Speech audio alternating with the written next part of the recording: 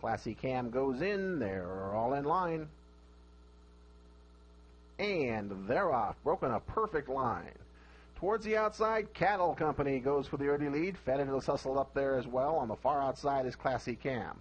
Here's Conquest Nitro, now settling into second, about 3/4 of a length off the lead.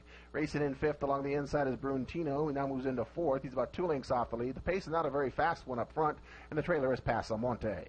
6 lengths would cover the field as they race up the backstretch, and they're stride for stride on the lead now. On the inside, Conquest Nitro and Frank Reyes. Outside of that one is Fetted and Jorge Carreño, and these two are now 2 lengths clear of Bruntino along the rail racing in third.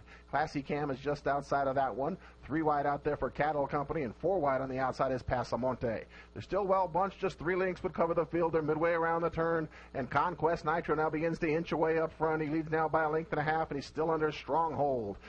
Being hustled and niggled at in second and losing ground is Fetted. On the far outside, Cattle Company and Pasamonte are trying to put into runs. They're off the turn now, and Conquest Nitro is asked to run now, and he quickly opens up the lead by 3. Bruntino's going to come out of the pack to try to chase him in second on the outside, Cattle Company, but they come to the final 16th, and Conquest Nitro is well clear, and Conquest Nitro in front by 5 lengths with 70 yards to go, and Conquest Nitro and Frank Reyes, never a dull moment here. They win it by about 4.